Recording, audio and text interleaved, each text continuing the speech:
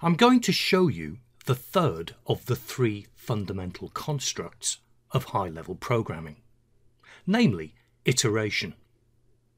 Iteration means executing a block of code repeatedly. Iteration is also known as looping, and there are two ways you can do this in VB.NET. One of them is with a for loop, and the other is with a do loop. In this video, I'm going to focus on the for loop.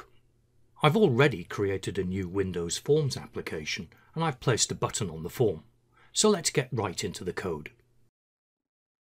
To make something execute repeatedly, I need a way to count the number of repetitions. I need a way to count the number of iterations. So I'm going to declare a variable of type integer. It doesn't really matter what I call the variable. I've called it iCount because I'm going to count my way through a loop. The for loop looks like this. Any code that I write between for and next will execute repeatedly. In this case 5 times because I'm counting from 1 to 5. Let's begin with a simple message. Give it a try. Hello once, twice, 3 times, 4 times, 5 times. Now that was a single line of code, but let's put a couple more inside the loop. Try it again. Hello, how are you? Well, I hope. Once. Hello, how are you? Well, I hope. Twice.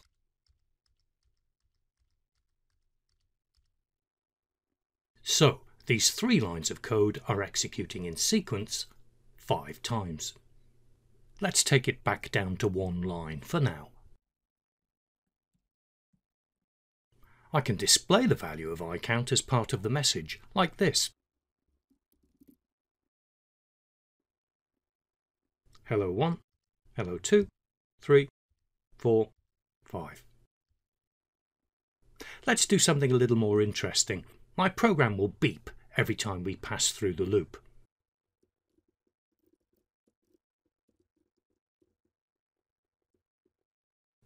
The beep command is very straightforward. Threading.thread.sleep means pause for 3 seconds.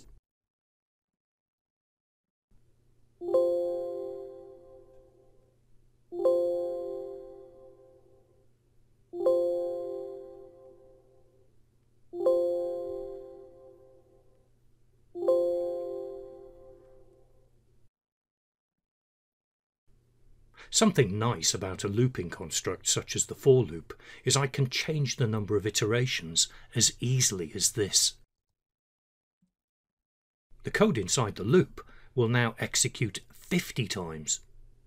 I can also change the step value, like this.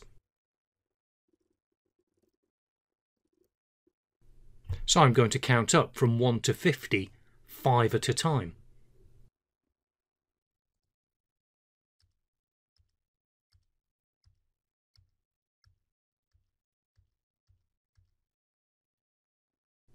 Perhaps it makes more sense to count from 0.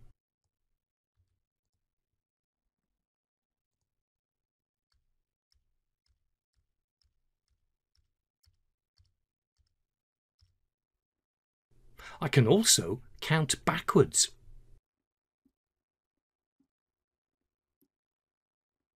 In this case, I'm counting from 50 to 0, and I'm stepping -5 at a time.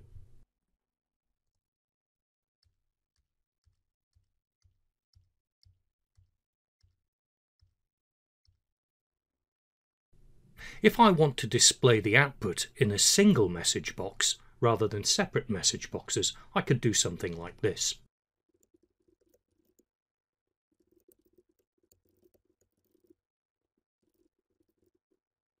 Inside the loop, I'm not doing any output, I'm simply building the output string. I'm saying let stout equal whatever it used to be, and then something else, in this case the value of iCount, along with a new line operator. This time I only have one message box outside of the loop. And that's quite a common technique. So there it is, the for loop. In the next video, we'll look at the do loop, and then following that, you'll see how the looping constructs really come into their own when working with array variables.